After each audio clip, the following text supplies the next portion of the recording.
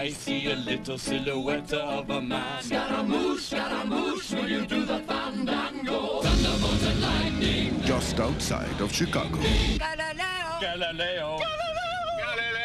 In the basement of this house. It's Wayne's World, party time, excellent. Broadcast history is about to be made. Extreme close-up.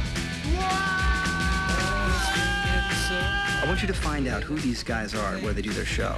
What is this? Mr. Vanderhoff, this is your audience. It's two chimps on a Davenport in a basement. Here I am with the contract for $5,000. Excuse me? Now they're on their way. No way. To fame. Will you still love me when I'm in my carbohydrate sequin jumpsuit?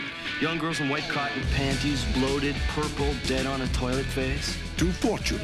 Contractor, no. I will not bow to any sponsor. And to babe heaven.